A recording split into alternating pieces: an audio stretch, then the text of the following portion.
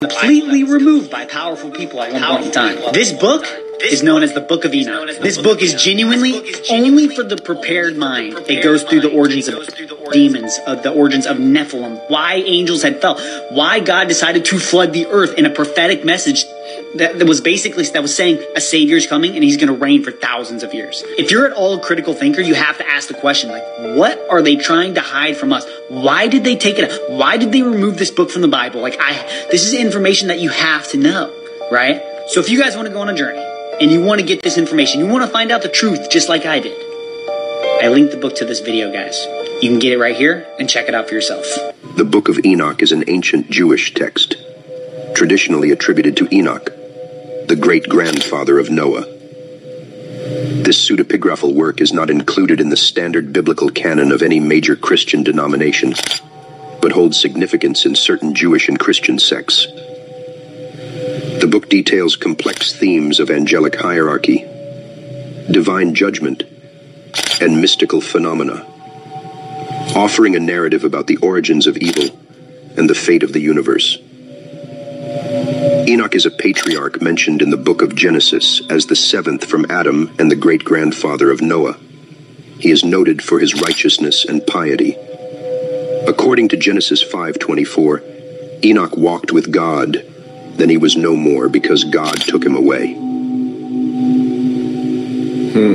This cryptic passage has led to much speculation about his role and fate, which the Book of Enoch expands upon, depicting him as a mediator between the divine and human realms, and a scribe of the celestial order.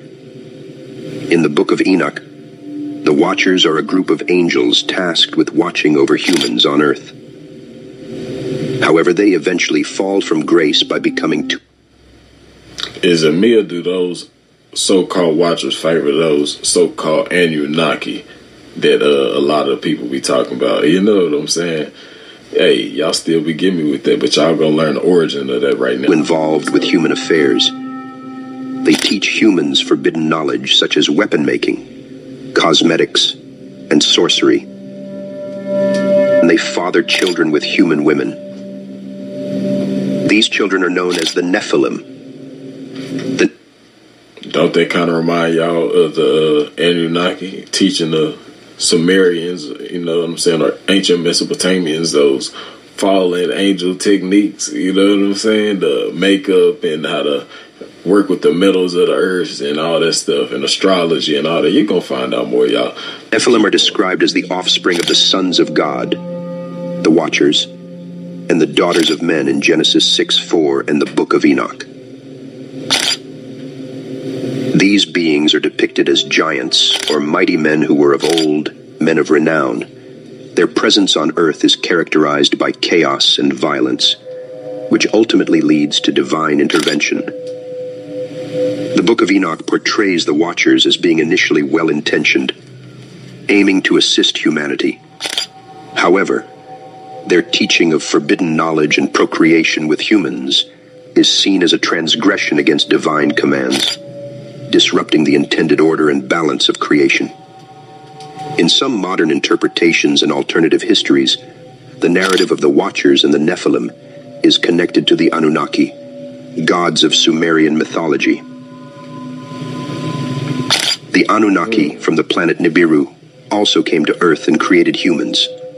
The flood myth, which appears in the Epic of Gilgamesh and is paralleled in the story of Noah's Ark, is interpreted as a deliberate act by the Anunnaki to purge the earth, including the Nephilim, by letting Nibiru's gravitational forces cause a great flood. Mitzit Hermon, a significant mountainous region on the borders of modern-day Lebanon, Syria, and Israel, is mentioned in the Book of Enoch as the location where the Watchers descended to earth. It is traditionally regarded as a sacred place, symbolizing the gateway between the divine and the earthly, a fitting site for such celestial interactions. The connection between the Book of Enoch, the Nephilim, and the Anunnaki weaves a narrative that spans multiple ancient cultures and mythologies. It suggests a shared mythos or a common interpretative thread among ancient peoples about divine beings influencing human history, either through direct intervention or through the offspring they leave behind. This blend of mythological and religious texts with modern interpretations challenges our understanding of ancient history and the boundaries between the celestial and terrestrial realms.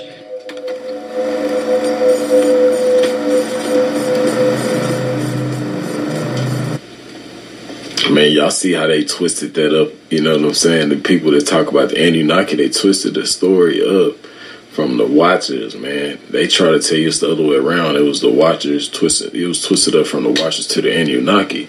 But the Watchers are the fallen angels that God was talking about. And these people tell you that the fallen angels created us and all that, or the Anunnaki created us and all that. You know what I'm saying? Hey, man, that's misleading misinformation in my eyes, man. They trying to take you away from the Most High. Never fall for the boo-boo, man. Let's go. They tripping, man. Y'all follow that, show us some love. There's a chance the Book of Enoch is revealing the truth. According to what we now know, the Book of Enoch was suppressed in the 4th century because it did not accurately reflect the ancient scriptures. What if this isn't the case? What if it was because it accurately depicted human nature? In the book, it is explained how a group of angels known as the Watchers started rebelling against God and started teaching people things they weren't supposed to know, such astrology and how to make nuclear weapons. They started lying to human women in addition to doing that, which led to the creation of the Nephilim. Others claim that the book is untrue, yet given the descriptions of how the earth was formed, the positions of the sun and moon, and even the current whereabouts of the Watcher angels, perhaps. You may not believe it, but in the forbidden book of Enoch, fallen angels desecrated themselves, turning from God and taking human wives. Enoch 6:1-2. And it came to pass when the children of men had multiplied that in those days were born unto them beautiful and comely daughters. And the angels, the children of the heaven, saw and lusted after them, and said to one another, Come, let us choose use wives from among the children of men, and beget us children. Enoch 7:1. And all the others together with them took unto themselves wives, and each chose for himself one. And they began to go in unto them, and to defile themselves with them. Enoch 7:11. And the women conceiving brought forth giants. Like and subscribe for more. This one truth about the book of Enoch is going to blow your mind. And you're going to realize how far the deception goes. Check it out. And before you say anything bad about the book of Enoch, the book of Jude in our Bible references the book of Enoch, saying that he prophesied these things. In fact, the book of Enoch is in the oldest Bible, the Ethiopian Bible, and that Bible contains 88 books. So then the question is, why isn't it in our Bible? The Bible that we have today is the canonized version. That just means the Catholic Church and popes came together and decided what books went into our Bible. Yeah, that's not a red flag at all. For real, though. And notice that he said the canonized Bible. Canonized. Canaan. Canaan. Yeah, you get it? Canaan. Cain. You get it? Yeah. Yeah, okay, yeah. Nevertheless, the oldest Bible contains it, so I'm going to go with the oldest. Disclaimer, there are a bunch of fake book of Enochs out there, so if you're going to research this book, make sure you do your due diligence and get the right book of Enoch. Jesus said, as it was in the days of Noah, so shall it be when the Son of Man returns. And Enoch accurately describes what happens in the days of Noah, so why is it not in our Bible? Watch these Christian movies on Tubi, subscribe and follow. The book of... Hey, I don't know about y'all, but the way things going right now, all the gene manipulations and, you know what I'm saying, gene splicing and stuff like that going on right now, you know what I'm saying, cloning and everything. Hey, I would think it was the days of Noah right now. If not, shit, it's fit to be pretty soon. If you ask me, let me know what you think down below in the comments. Enoch holds the truth that has been hidden from Christians, although we've been informed that... This is the vision that no other man will see, as described in Enoch chapter 8, verses 1-4, where the fallen angel Azazel taught forbidden knowledge to mankind. After engaging in forbidden unions with women, Azazel brought wickedness to the earth by teaching man the art of crafting weapons, swords, armor, and shields. resulting in the destruction of God's creations. Moreover, Azazel shared wisdom about different metals, including the use of antimony, a metallic element used in medicine. Lastly, he educated women in the beautifying of their eyelids, bringing forth much fornication and corrupting the hearts of men. As a consequence of his betrayal, God commanded the angel Raphael to bind Azazel, confining him in darkness within a desolate desert, covered by jagged rocks. While awaiting his impending fiery judgment, the destructive knowledge Azazel taught continues to plague the earth to this day. It says, y'all see that, man? The stuff that we was taught way back then, our ancestors, you know what I'm saying, the people who was before us, it still trickle down to us this day, you know what I'm saying? It's still in our bloodline. It's all around us, our society, everything. The women, the beautifying of the face of us, the men going to war, you know what I'm saying? We like our war weapons and all that, you know, guns and all that stuff. All that come from them, man. You know, it's all been, what they say, there's nothing new under the sun. Basically, man, that's what I'm getting at. Like, come on, man. Like, we still on the same little turn wheel doing the same thing, man. What we gonna do? Not to make graven images of anything in heaven. That's one of the commandments, you know, not making these graven images of things in heaven. Well, he called the firmament heaven. He put the planets up there. We call them planets. They're not really planets. They're the chiefs of the stars. And when you read, like, the book of Enoch, it has a prophecy about them. It says they're going to leave their orbital paths and tasks. Everything was prescribed a path at creation that showed us the appointed times and when things were happening. That's how they knew when the Messiah was coming. They've always had people studying the stars. But it says the chiefs of the stars, the ones that we call planets, will leave their orbital paths, and a generation to come, a generation of sinners, will err in their understanding about them and take them to be gods. And every single one of them is named after a god, except for earth. And what was earth? Dry land. God called dry land earth. Not the seas, not the world. There's the world, which is everything, the firmament, you know, the whole world, the waters. But earth is just dry land. And so it's a prophecy that would have helped. If people would have kept that book, they'd have understood it, that was going to come. But that book was hidden for years and years and years. And it says at the very beginning, this book is for a generation to come in the end times. So it's like one of those that when you read it, everything makes sense. Why we've been lied to, who's been lying to us, you know. And why? Yeah, and that's the thing. That's the most important question to answer is why. And it's that spiritual aspect of it. Let no man deceive himself. If any man among you seemeth to be wise in this world, let him become a fool, that he may be wise. For the wisdom of this world is foolishness with God. For it is written, He taketh the wise in their own craftiness. And again, the Lord knoweth the thoughts of the wise, that they are vain. Therefore let no man glory in men.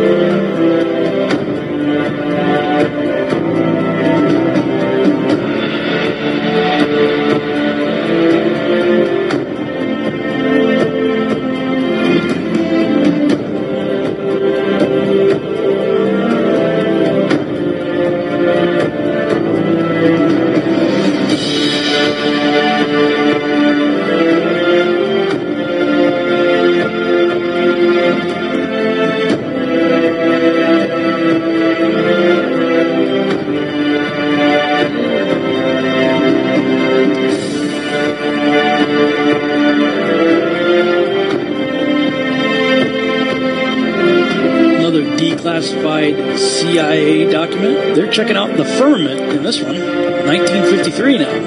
In the investigations, 2 instruments designed by V.G. Fezenkov were used. One of these was a visual photometer of the daytime sky intended for measuring the brightness of the firmament, and derived, get this now, on the assumption of a flat Earth. So the Russians are trying to check out the firmament based on assumptions of a flat Earth in 1957?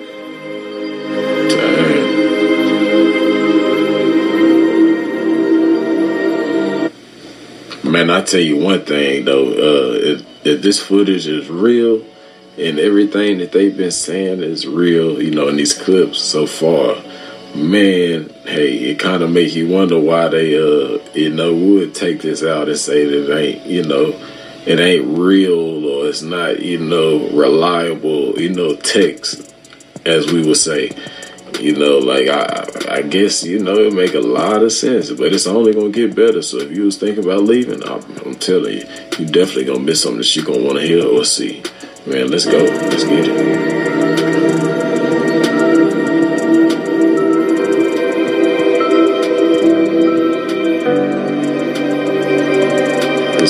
This is crazy.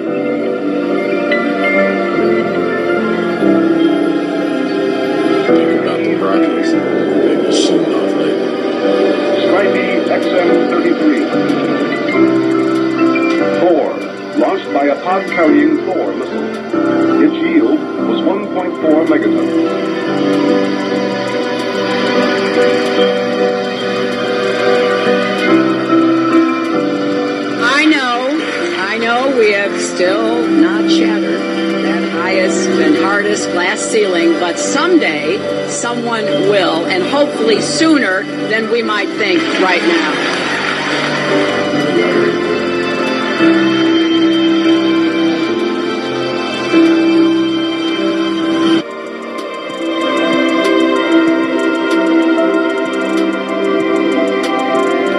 Ooh, just like hitting some water. Just like hitting some water, man. Let me know what y'all think about that clip down below, man. Y'all think that footage is real, or is it a little cap? You know what I'm saying? Let me know what y'all think, though. Okay, for all of you in the comments who want to know where in the Book of Enoch it said that the moon would change its path, here you go. These Roman numerals translate to chapters 79 through 83, sections 3 through 5. It's laid out a bit differently than a traditional Bible is. And the moon shall alter her order, and not appear at her time. But other translations, actually the first translation says, and the moon shall alter its path. I have read the Book of Enoch 16 times, so if you have any questions, I hope that I can answer them. Just leave them down in the comments below. Thanks for watching. I don't know why you had to say 16 times, man.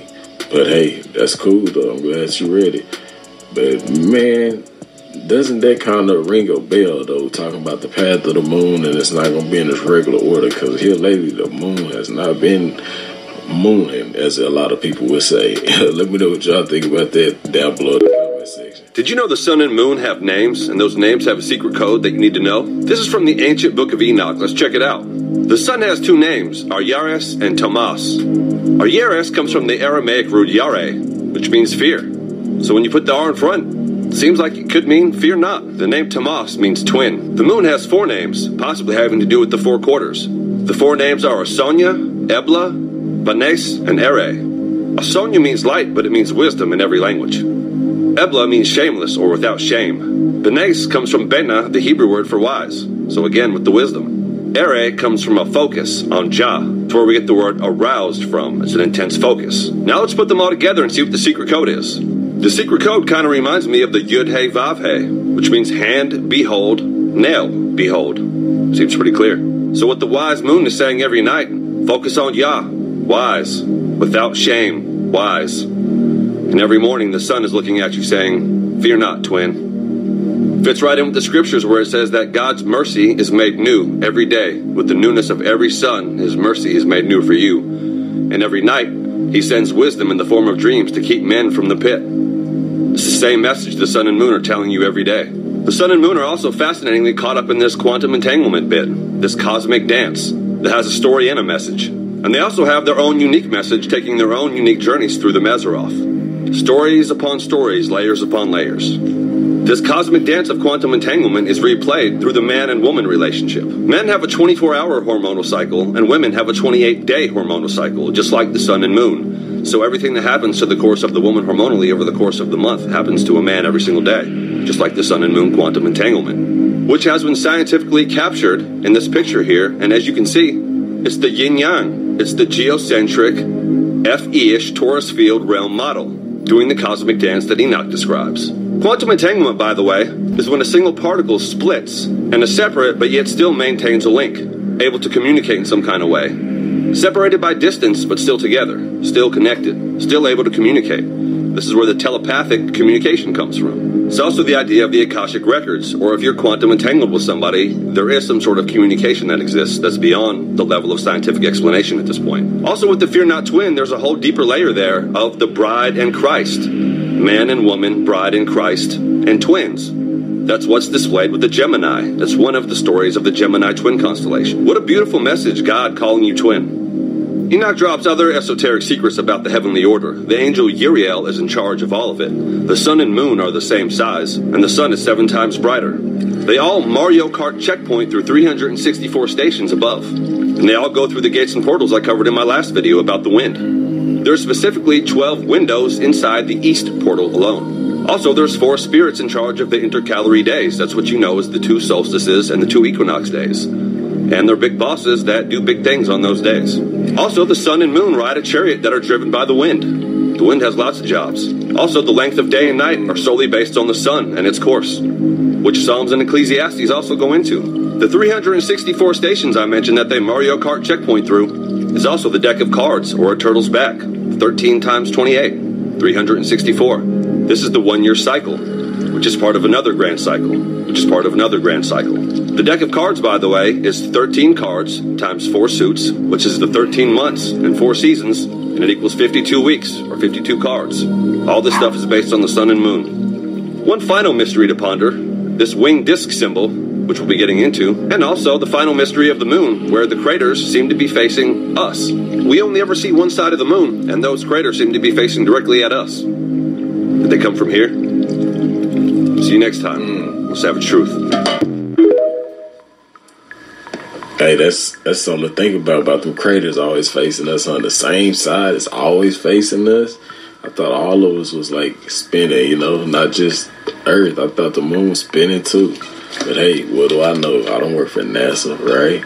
Let me know what y'all think about that clip down below in the comment section. The old boy know what he talking about? Or is he just yip-yapping? Let me know what you think. Enoch 105-11. After a time, my son Methuselah took a wife for his son Lamech. Enoch 105-2. Till she became pregnant by him, and brought forth a child, the flesh of which was as white as snow, and red as a rose, the hair of whose head was white like wool, and long, and whose eyes were beautiful when he opened them. He illuminated all the house, like the sun, the whole house abounded with light. Enoch 105-3. And when he was taken from the hand of the midwife, opening also his mouth, he spoke to the Lord of righteousness. And Lamech his father was afraid of him, and flying away came to his own father Methuselah, and said, I have begotten a son. Unlike 2 other children, he is not human, but resembling the offspring of the angels of heaven, is of a different nature from ours, being altogether unlike to us. Enoch 105 to 425, for his eyes are bright as the rays of the sun, his countenance glorious, and he looks not as if he belonged to me, but to the angels. 5, I am afraid, lest something miraculous should take place on earth in his days. Enoch 105 to 6:6. And now, my father, let me entreat and request you to go to our progenitor Enoch, and to learn from him the truth, for his residence is with the angels. Makeup is forbidden by God. Let me stop there right quick for y'all who don't know or understand. Noah, when Noah was born, his father was scared because he was so bright. He didn't look like him or them. He was so bright, you know. From what they said Noah and them was black, fair-colored people. Remember, they are in Africa, y'all. Okay, yeah. And he was so bright, you know. Think albinism, you know what I'm saying? Bright with white hair, you know, like albino, you know. Hair like wool, like a sheep, like wool. Get it? You got it? Yeah, like curly. Yeah, and eyes, like how albinos have, like, I guess, red eyes. You know, they all have some kind of different color eyes, but, like, not normal eyes like everybody else is what I'm saying. Y'all know what I'm getting at. Y'all know what I'm getting at, though. But, like, his dad was scared of him because of that, though. But let me know what y'all think about that down below, man. Is that a little crazy, y'all? Or do y'all think he was part alien? And Anunnaki, let me know what y'all think. I'm not telling you not to wear makeup, but I want you to know the history of it. The word glamour actually means to cast a spell on someone. That's why when you do your makeup, you use a brush, which is actually called a wand, and when you rub it on your face, you turn it into something different. Look at this picture. This guy did not used to look like this before he started wearing glamour or makeup. Look at the definition. The original definition of glamour is actually magic. That's why you see for definition number 2, it says enchantment or magic. It's the archaic version or the original version of what glamour means. And in the book of Enoch, angels actually came down to earth to teach women how to use makeup. And this is what it says. In the book of Enoch, it says the fallen angel, Azazel, taught men to make swords and knives and shields and breastplates, made known to them from the metals of the earth, and the art of working them, and bracelets and ornaments, and the use of antimony, and the beautifying of the eyelids. If you read the book of Ezekiel, where it talks about Jezebel, it also mentions the beautifying of eyelids. That is because it makes you look better than you actually do. It's transformation. It's a ritual, basically. It was taught by angels. Ladies, all my females out here, my female subscribers and supporters, get in the comment section. Let me know what y'all think about that. The truth about mermaids is way darker than you think. As many of us know, mermaids are humanoid creatures that are half human and half fish. But not many people know that mermaids were actually mentioned in the Bible. In the book of Enoch, it states that angels in heaven wanted to have wives like the men on earth, and due to this, they were vanished from heaven. And when these fallen angels arrived on earth, they started to have kids with women and create families. And these women that bared the children of the fallen angels were given the punishment of becoming the first ever mermaids. Their punishment was to be turned into underwater monsters known as sirens. And these women were bound to the deepest parts of the ocean for being the wives of fallen angels. Tales about these mermaids date back all the way to the 14th century, where it was said that sailors would be lured by beautiful women that would later turn into hideous monsters that will drown the sailors. But what do you think? Are mermaids real? What y'all think? Let me know. It's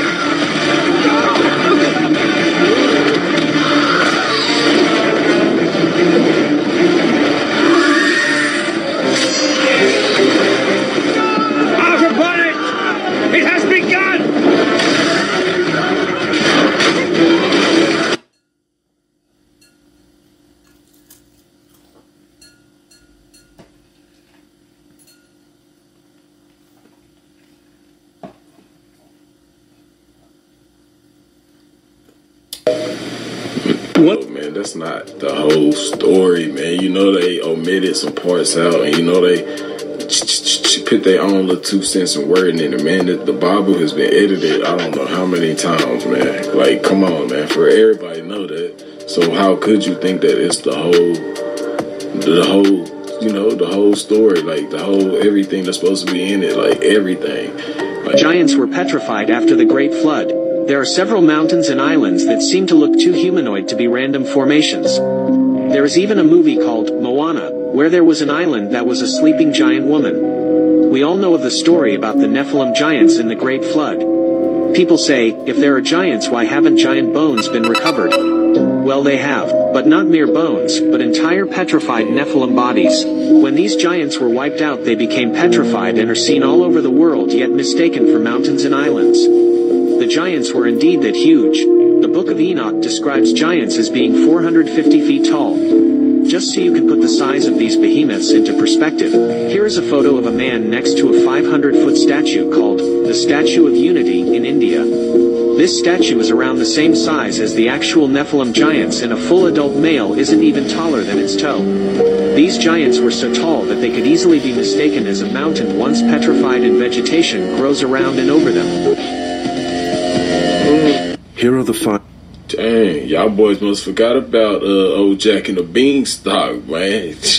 Hey, where you think they got the story from? Exactly. Profound secrets the Book of Enoch reveals, and the reasons why the church wanted to erase it from history. 1. Enoch's communion with divine beings challenged the church's authoritative interpretation of the divine-human relationship.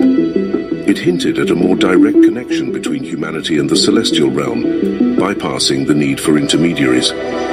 2.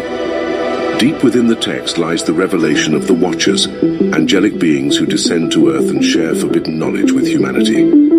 The Book of Enoch's portrayal of the Watchers' rebellion challenged the church's narrative of an obedient angelic hierarchy. The notion of angels acting against divine order and interacting with humanity on their own terms undercut the church's efforts to enforce divine obedience and control. 3. The Book of Enoch unveils the Nephilim, beings born from the union of angels and mortals, posed a direct challenge to the church's teachings on divine creation.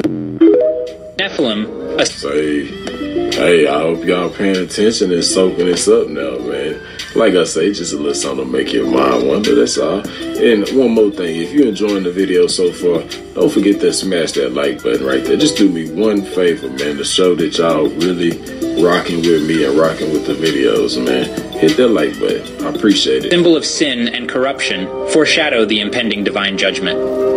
This judgment, as we shall see, is as awe-inspiring and terrifying as the giants themselves. The Book of Enoch transports us to celestial realms, a journey witnessed by Enoch himself. Imagine, if you will, taking a celestial tour through the multiple heavens, each more breathtaking than the last. Enoch, the seventh from Adam, was privileged enough to embark on this extraordinary journey. As he traversed these divine realms, he encountered beings of pure light and energy. Adam has fallen. And the children of men were multiplying. In those days, our daughters were beautiful. But the angels, the sons of God, they saw, and they were consumed with lust. One day, they decided that they wanted to come down to earth and to marry our women. They wanted to have children of their own. But Semyaza, the chief angel, the leader of the Watchers, he gets scared that he would get punished alone for this great sin. So those angels, they bound themselves together with a sacred oath. They swore they would never abandon this plan, strayed from the Creator. See, they descended in the days of Jared on the summit of Mount Hermon, and they took unto themselves wives. Each chose for themselves one, and they began to defile themselves with them.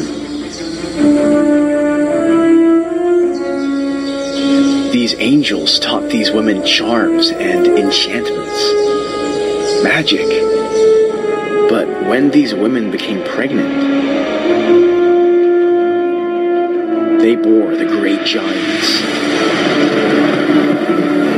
They consumed all our food, and it wasn't long until it was impossible to sustain them. And when our supply ran out, the giants turned against men.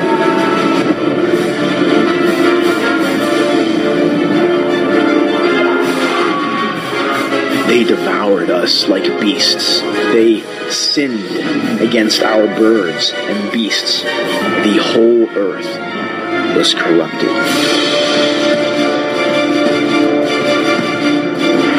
Eventually, one of those fallen angels named Azazel taught men about this substance called metal. It allowed us to make swords, knives, shields, and breastplates, and so much godlessness arose. The whole earth was filled with blood and injustice. So the archangels, Michael, Uriel, Raphael, and Gabriel, they saw the cries of earth, who accused Semyaza for mingling with earthly women, leading to the birth of the great giants. Then the Creator, the Holy and Great One, spoke, and he sent the angel Uriel to the son of Lamech. He told him, "Go to Noah and tell him to hide himself. Reveal to him the end that is approaching, that the whole earth is about to be destroyed, and a great flood is about to come. Tell him how he can escape, so his seed alone can be preserved." Man, doesn't this sound awfully a lot like the story of the Anunnaki? Is it me or am I just tripping, man? Let me know what y'all think about that down below. Then the Creator spoke to the angel Raphael. "Bind Azazel, hand and foot, and then make an opening in the desert and throw him inside. Then hurl jagged rocks upon him and cover him with darkness. Let him stay there forever. He will be cast into the fire on the day of judgment." You see, the whole earth was corrupted through the works that were taught by Azazel. To him ascribe all sin. Destroy the children of fornication and the children of the watchers. Turn them against one another, so they may destroy each other in battle. They will not have a life. The Creator then said to Michael, "Go, bind Semyaza and his associates who have defiled themselves with women. Let them witness the destruction of their children. Bind them for 70 generations, deep within the valleys of the earth, until the day of judgment. In those days they will be led off into the abyss of fire, to be tormented forever and ever. Only then will the whole world be cleansed." One day, I, Enoch, was blessing the Lord of Majesty and the King of the Ages, until this holy angel called out to me and said, "Enoch, go and tell the watchers who have left the high heaven that they brought a great destruction here on the earth, that they will not obtain peace nor forgiveness for them." Hey man, shout out to him. You know what I'm saying? He did his thing on that breakdown. I ain't gonna lie. Y'all go show his channel some love. Hey, and show all the other TikTok creators some love too, because I couldn't do it without them, just like I couldn't do it without you. I appreciate y'all, man. For real, for real. Let's continue. This is the story of Adam. Created in 4004 BC, had two sons. Unfortunately, one killed the other. Had a third son at the age of 130 named Seth. He then had more sons and daughters, and a tradition says he had 56 children with Eve. Lamech, he spoke to for 56 years, who just happens to be Noah's dad. And then ultimately Adam dies in 3074 BC. Dang. All right, let's talk about the two Enochs. Now, Cain had a son named Enoch, but we're going to skip over to the one that Seth had. Seventh from Adam, there's Enoch. He is the man that never died. What does that mean? He was translated. He walked with God for 365 years, had sons and daughters, of which Methuselah, who was Noah's grandfather, lived to be 969 years old. But at the age of 365 years, because of his righteous character, okay, that's what got him in heaven. He never saw death. He was just snatched up right into heaven. And that's Enoch. He's mysterious, but very cool. Thanks for asking. See any land when we're looking down at the ocean from the space station? Why? Because you're over top of ocean. Okay, well, don't you think they could be fooling us with this picture? Okay, I give you this. Wait, watch the picture. I know. What do y'all think, man? Y'all think they really be out of space and stuff? Y'all think they fooling us with this CGI? What? Let me know what y'all picture. think. I know that they airbrushed some stuff. It's not airbrushed. This is us in our front yard and a solar panel, and we tricked you, showing you how easy. We have zero budget. They have $65 million a day, and I tricked you. Why you always lying? Oh my God. Stop lying. Always It's definitely something lying to me.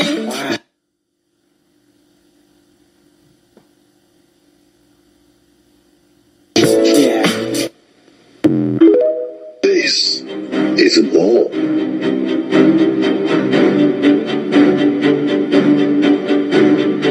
This is a bigger ball.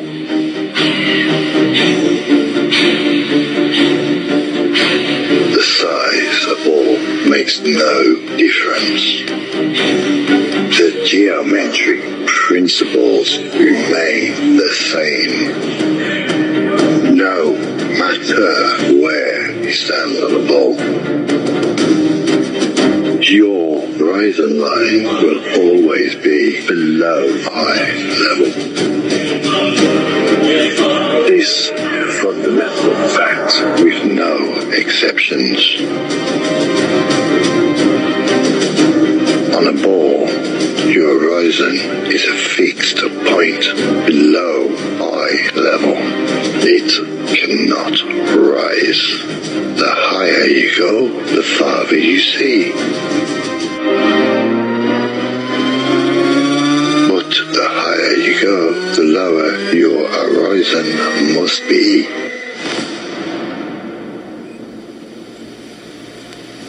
And it can be demonstrated all day long.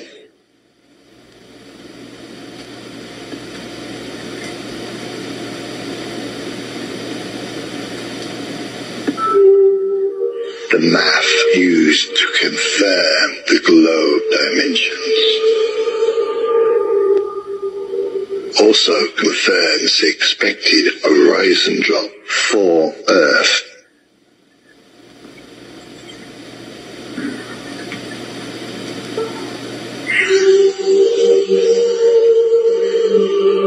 So, when the math confirms what our common sense already tells us, and we see this at ground level, but we see this at 127,000 feet.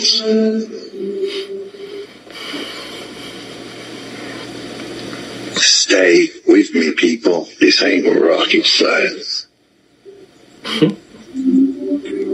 This is a flat, extended surface.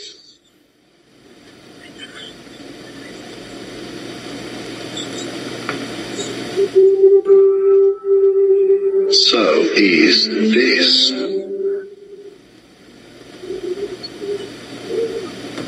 And this.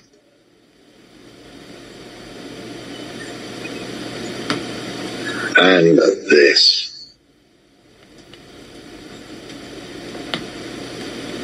And this.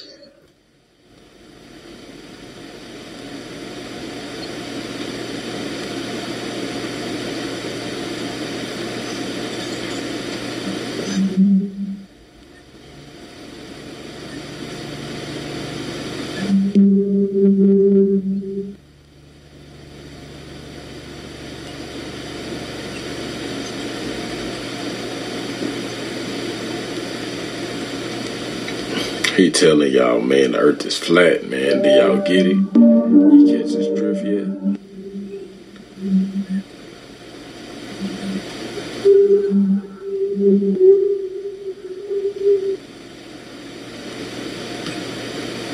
infinite flat plane of verses below Earth.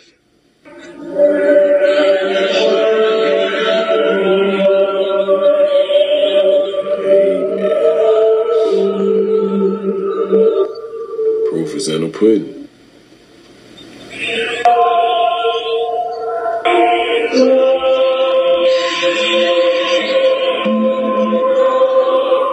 Flat Earth is not a belief.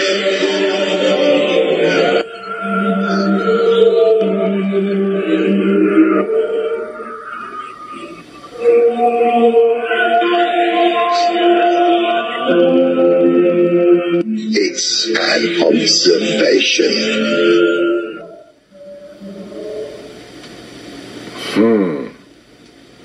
No complex equations required to verify that it's real.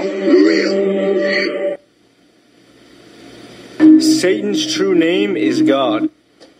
You already know y'all got to give me y'all comments in the comment section. Which one of you, flat or round earther? Let me know. I must know. Me, I'm still trying to figure it out. But from what I seen a while ago in some previous other clips, hey, I'm going toward the flat, man. Let me know what y'all thinking. We are not supposed to be calling upon the name God, and I'm going to show you. So I'm reading from the book of Enoch, which was removed from our Bibles.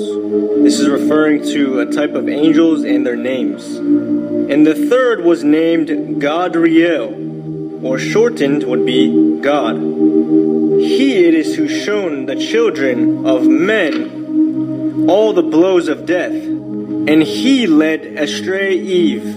So this is literally talking about Satan, the one who led astray Eve, right, in the garden. His true name is Gadriel, which shortened would be God. Now, if you go on Google and you type in God definition, you'll see this little name pop up next to it, G-A-D, God.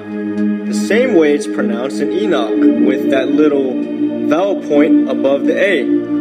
Now look at this. Baal God means Lord of Fortune. Why do you think on the back of our money it says, in God we trust? It's not talking about the Most High of the Bible. It's a reference to Satan, the evil one. Now check this out. Every time you see Baal in the scriptures, it actually is just the Hebrew word for Lord. So we're not supposed to be calling him Lord either. All right, go into the Blue Letter Bible, click on Baal, and you will see it literally means Lord, which is the name they planted over the name Yahuwah 7,000 times in the scriptures. Every time you see in all caps the Lord, it was originally his name, Yahuwah. If you don't believe me, go fact check me. I have studied to show myself approved, and I'm just revealing to you guys what I have found. Don't shoot the messenger. Now remember what I said, we're not supposed to be calling him Lord because it actually means Baal. Go to Jeremiah 23 verse 27, whose true name is Yirmiyahu, who attempt to cause my people to forget my name for Baal, or Lord. Remember guys, Satan is literally the father of lies. Look at this. However, the word Baal means Lord. Look it up. Right, a proper terminology would be Elohim or Elohim. It means mighty one. But we should really be calling upon his name. Now, I can confidently say that the Most High knows our hearts. Right, and he is abundant with grace and mercy. But now that you have this information, do your research on the name of Yahuwah and pray about it. Alright, don't treat this pearl like a swine. We all need to study to show thyself approved, right? That is a duty that we all have. So don't just push this aside and continue to say God. Go do some research and prayer. I'll see y'all in the next one. Don't forget to like and follow. Hey, man, go show his channel some love, man. He always comes with some heat, too, man. And I like how he did that. He not telling y'all that God, Satan is God. He's saying that it's misleading that, you know, like I said, man has touched it. It's tainted, man. trying to flip it around. Remember, they said they're gonna try to make good seem evil and evil seem good, man. And he just did the translation for you, man. Lord means Baal, and Gadriel, God, and there means God. I mean, dang, I don't know about the Gadriel being the devil or Satan. You know what I'm saying? Lucifer, because I thought Lucifer was Satan. I think really, personally, that. You know, he's one of Satan's, you know, that's another name for Lucifer or something. I don't know. We got to do more research on that. But that's not what we're going to, you know what I'm saying, be distracted by right now. Y'all let me know what y'all think about that clip, though, man. We can't be misled no more. It's nobody else's fault but ours if we continue to be misled, man. And keep calling God, and keep calling Gadriel God, and keep saying Lord and calling Baal Lord, instead of calling on our Father's name, his real name, you know what I'm saying, Yahuwah. I mean, they tell it, it shows you, they change his name and put their names there, so you be calling on them instead of our Father. It make perfect sense, man. They trying to mislead you. Let's get it, man. Let me know what y'all thinking, though, man. He tells Raphael to throw upon him pointed stones, and to cover him in the darkness, so that Azazel will remain there forever, devoid of all light. On the great day of judgment, God is set to task Raphael with casting Azazel into the fire. God tells Archangel Gabriel to destroy the Nephilim, the giants, or the offspring of the Watchers, by turning them against one another. He intends for them to perish by mutual slaughter. God finally tells Archangel Michael to confront the leader of the Watchers, Samjaza, and to tell him that he and his allies, who had fornicated with the women, that they are polluted, and that their sons, whether their own angelic sons, or the sons they had fathered with the mortal women, will be slain before their eyes for 70 generations. Then, after witnessing the butchering of their offspring, they will be taken to the lower depths of hell, where they will meet fire and be locked away forever.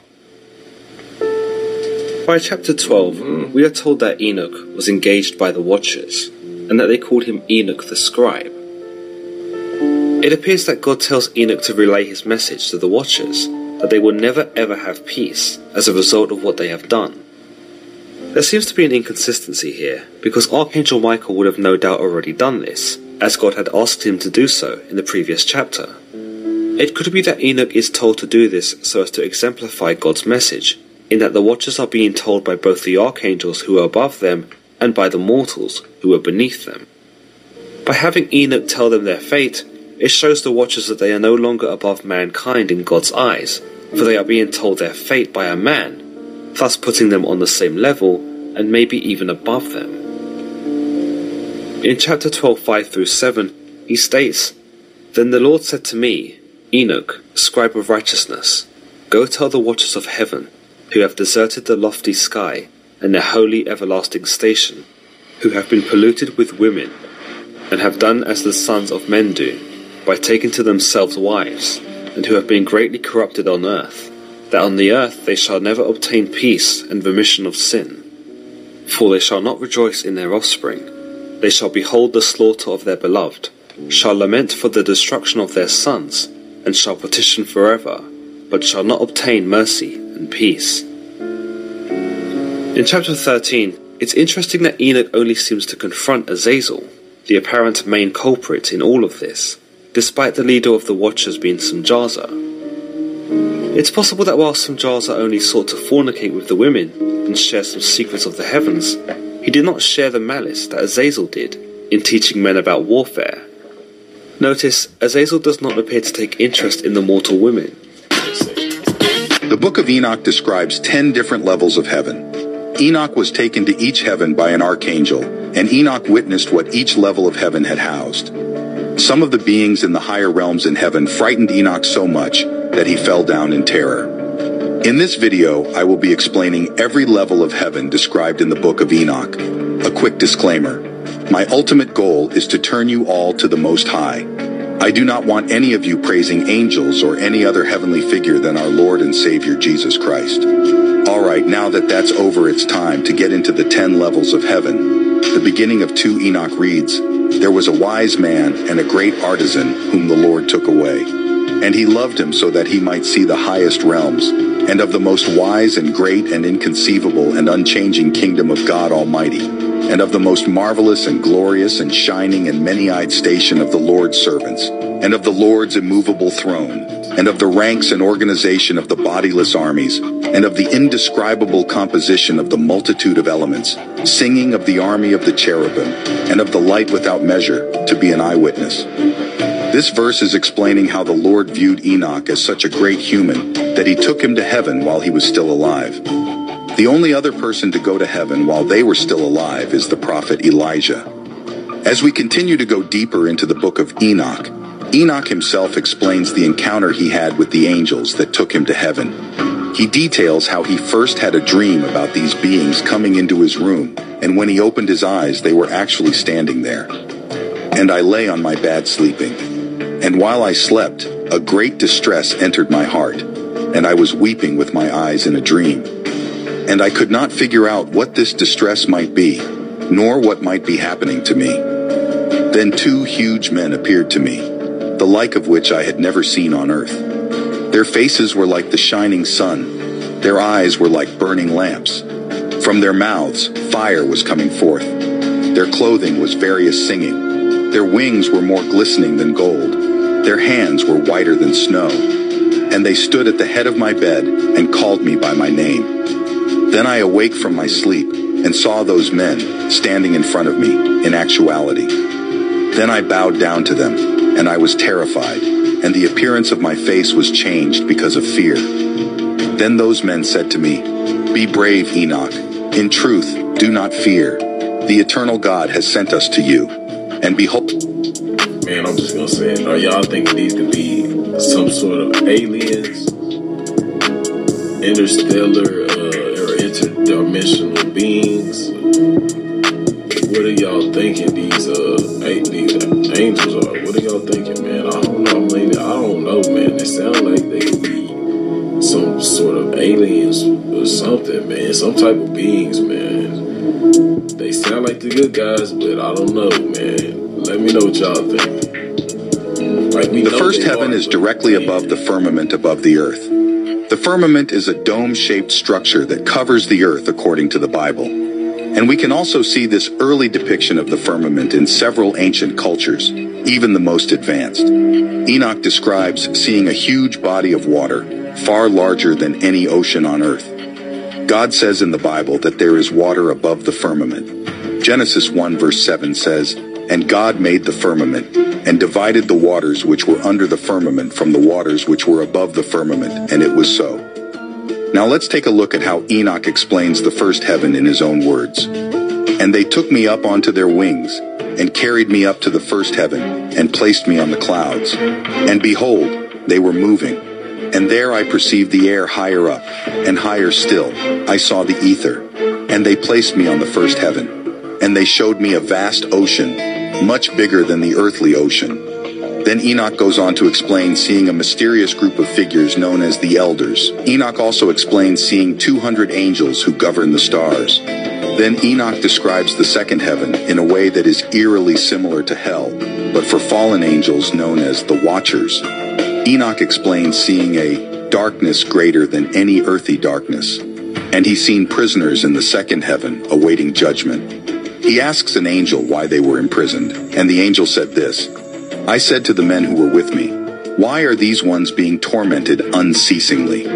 Those men answered me, 'These are those who turned away from the Lord, who did not obey the Lord's commandments, but of their own will plotted together and turned away with their prince, and with those who are under restraint in the fifth heaven.'" I will explain the emphasis on the fifth heaven when I describe that particular level, because it's a big part of the story.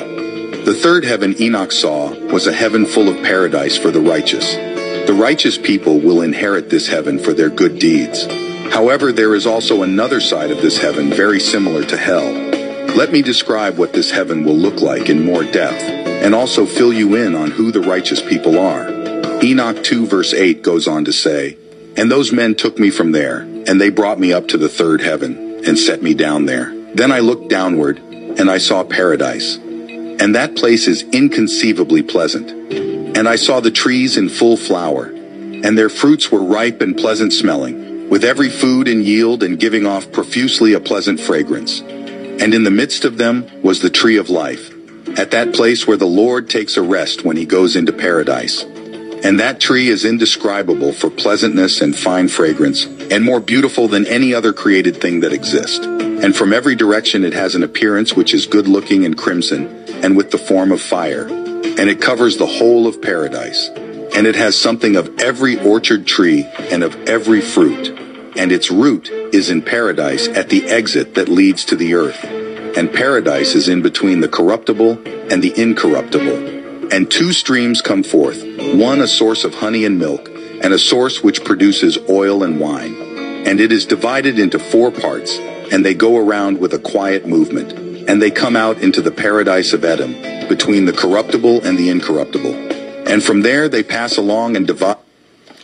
What do y'all think he means between the corruptible and the corruptible and the uncorruptible? Let me know what y'all think. Into 40 parts, and it proceeds in descent along the earth, and they have a revolution in their cycle, just like the other atmospheric elements. And there is no unfruitful tree there, and every tree is well fruited, and every place is blessed. And there are 300 angels, very bright, who look after paradise. And with never-ceasing voice and pleasant singing, they worship the Lord every day and hour. And I said, how very pleasant is this place? And those men said to me, this place, Enoch, has been prepared for the righteous. The righteous are described in verse 9 as being those who suffer every kind of calamity in their life, and who afflict their souls, and who avert their eyes from injustice, and who carry out righteous judgment, and who give bread to the hungry, and who cover the naked with clothing, and who lift up the fallen, and who help the injured and the orphans, and who walk without a defect before the face of the Lord, and who worship him only even for them. This place has been prepared as an eternal inheritance. Enoch was then taken to the northern region of this heaven, and he sees what he describes as a frightful place. This place is still located in the third heaven. However, on this side there is all kinds of torment going on. There is no light there, and Enoch emphasizes this mysterious black fire that blazes up. This is where I really made the connection to this potentially being hell. As Enoch is venturing through the northern region of the third heaven, he then notices a river of fire. And I couldn't help but to make the comparison to the Bible explaining hell to have a lake of fire. The angels told Enoch that this place is prepared for those who don't glorify God. More particularly, verse 10 goes more into depth with exactly who will be here. The people doomed to inhabit this realm are those who practice on the earth the sin, which is against nature, of witchcraft, enchantments, divinations, trafficking with demons, who boast about their evil deeds, stealing, lying, insulting, coveting, resentment, fornication, unaliving people, and who steal the souls of men secretly, seizing the poor by the throat, taking away their possessions, enriching themselves from the possessions of others, defrauding them, who, when they are able to provide sustenance, bring about the death of the hungry by starvation, and, when they are able to provide clothing, take away the last garment of the naked, who do not acknowledge their Creator, but bow down to idols which have no souls, which can neither see nor hear, vain gods, constructing images, and bowing down to vile things made by hands. For all these this place has been prepared as an eternal reward. Enoch is then taken to the fourth heaven. This is where the solar and lunar tracks are. I'll describe what this means in more detail.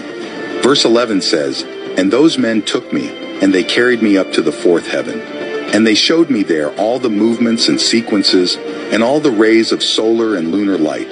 And I measured their movements, and I compared their light. And I saw that the sun has a light 7 times greater than the moon. And I saw his circle and his wheels, on which he always goes, going past always like the wind, with quite marvelous speed. And his coming and his return give him no rest, day and night. And 4 great stars, each star having 1,000 stars under it, on the right-hand side of the sun's chariot, and 4 on the left-hand side, each one having 1,000 stars under it, altogether 8,000, going with the sun perpetually. And 150,000 angels accompany him in the daytime, and at night one. Well, guys, that was the book of Enoch. It's your boy Cozy.